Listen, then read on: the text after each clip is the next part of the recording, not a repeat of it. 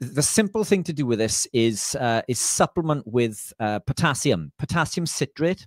Citrate has a high affinity to bind. It forces the oxalate to bind to the calcium and allows it to detox from the body while maintaining the correct electrolyte balance.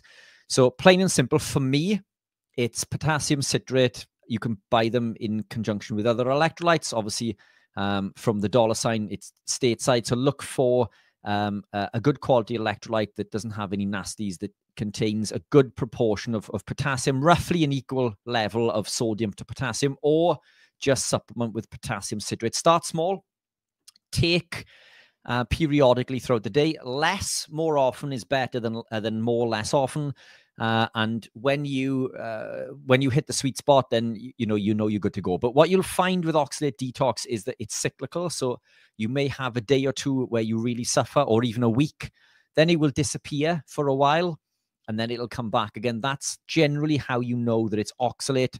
If it's not going through this cyclical format, then it could be something else.